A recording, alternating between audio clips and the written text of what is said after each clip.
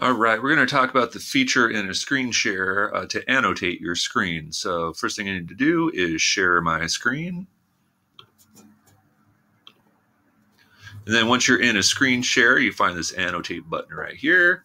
And it's going to give you all sorts of different tools to do different things on your screen. Right, clear that.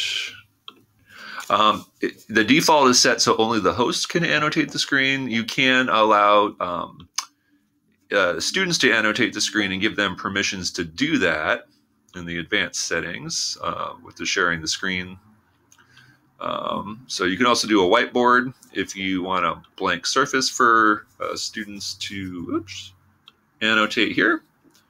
And I think it's under here. Let's see.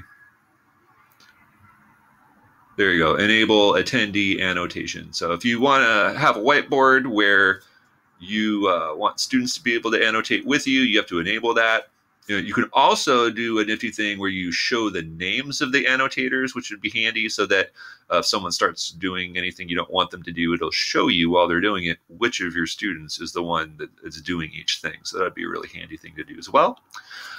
So yeah, you could have a template with different music if you want to put up different pictures and annotate or draw. That's a pretty handy tool to do, or it's just a nice way to draw people's attention to different things. So that is the Annotate Your Screen feature.